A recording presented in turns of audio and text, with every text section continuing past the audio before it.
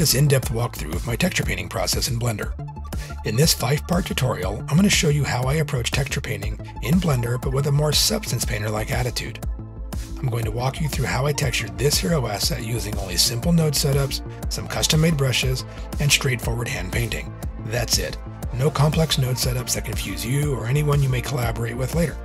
You also don't need a degree in rocket science to understand what each node is doing, and you'll have all the control over your textures and shaders that you need. In section 1, we're going to cover setting up our workspace. We'll discuss importing and using custom-made brushes, and just get ready to start working. In section 2, we'll set up our basic shaders and connect them, getting them ready for painting. I'll discuss how I plan ahead and think in terms of layers when setting up my shaders.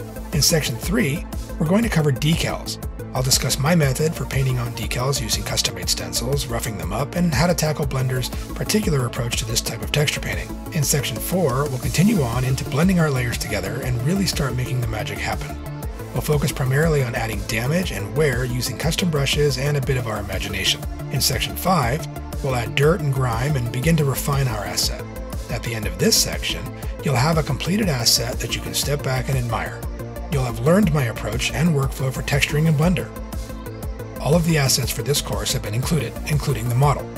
You'll work on the same blend file as I am, and all of the free textures are included. Also, as a thank you for purchasing this course, you're also receiving my latest brush pack, aptly named Damage Pack, which includes 15 custom-made brushes and 5 custom-made seamless textures. You'll also receive an invite to my members-only Discord, where you can ask questions and get help when needed.